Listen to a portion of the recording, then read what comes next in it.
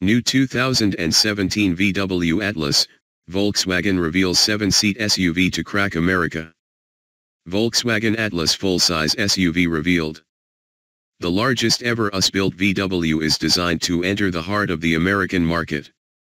Volkswagen has revealed its first ever 7-seat SUV ahead of its spring 2017 launch. Called the Atlas, it shoulders the mighty task of restoring brand reputation for North American customers after the damaging emissions scandal. Aimed straight for the heart of the American market, the Atlas SUV is the largest vehicle ever built by VW in America, at the brand's Chattanooga factory in Tennessee. It's 5,037 mm long and 1,979 mm wide, making it the biggest VW passenger car on sale. It's also almost 340 mm longer and 100 mm wider than sister brand Škoda's new Kodiaq. However, unlike the Kodiaq, the Atlas is only for release in the US at the moment. Chairman of Volkswagen America Henrik J. Woebken confirmed to Auto Express that the Altis will be exported to the Middle East and Russia in due course, but confirmed there are no plans to launch the car in Western Europe.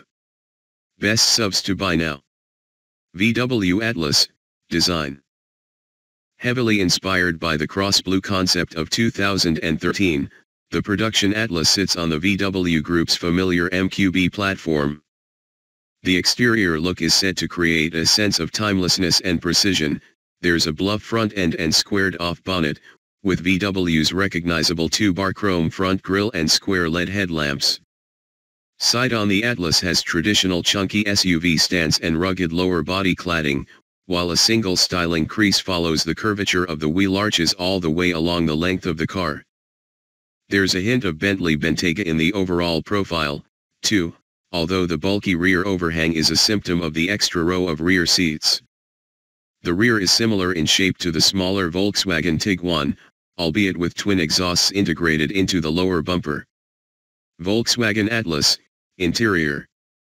Inside, VW claims there is space for 7 adults and their luggage. The rearmost seats are accessed by a clever folding mechanism in the second row that, apparently, works even when child seats are in place. The rest of the simple and minimalist cabin will be familiar to any current Volkswagen owners. The center console features the brand's latest CarNet system, with Android Auto, Apple CarPlay, and MirrorLink tech. Options include VW's digital cockpit configurable instruments and 12-speaker Fender audio system.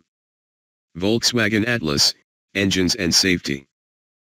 The Atlas is said to be the only SUV in its class to get automatic post-collision braking as standard, while the available suite of active safety tech includes adaptive cruise control, forward collision warning, front assist autonomous braking, rear cross traffic alert, lane keep assist and self-park assist. At launch 2 powertrains will be offered on the Atlas. There's a 2.0-liter direct injection TSI turbo petrol with 234 bhp or VW's 3.6-liter naturally aspirated 6-cylinder VR6 with 275 bhp.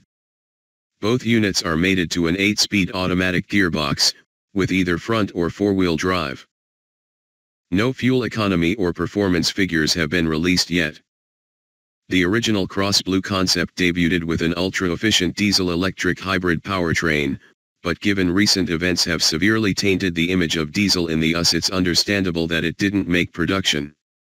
However, bosses have confirmed they are looking into the possibility of developing a conventional hybrid power unit for the Atlas.